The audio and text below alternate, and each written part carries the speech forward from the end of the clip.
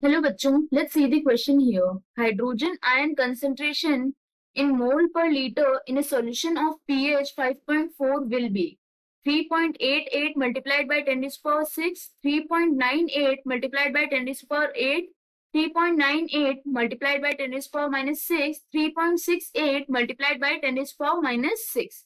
So here we will start our solution with key concept in this case.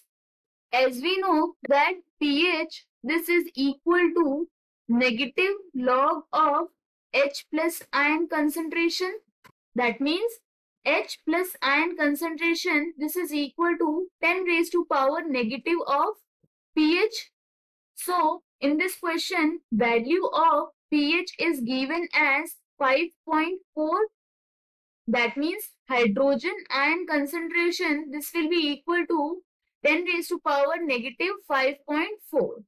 And when we solve this value comes as 3.98 multiplied by 10 raised to power minus 6. So if we see the options here, that is option C gives the exact value of hydrogen ion concentration in mole per liter in this case. So here we have C as the correct option. I hope you understood the explanation. All the best.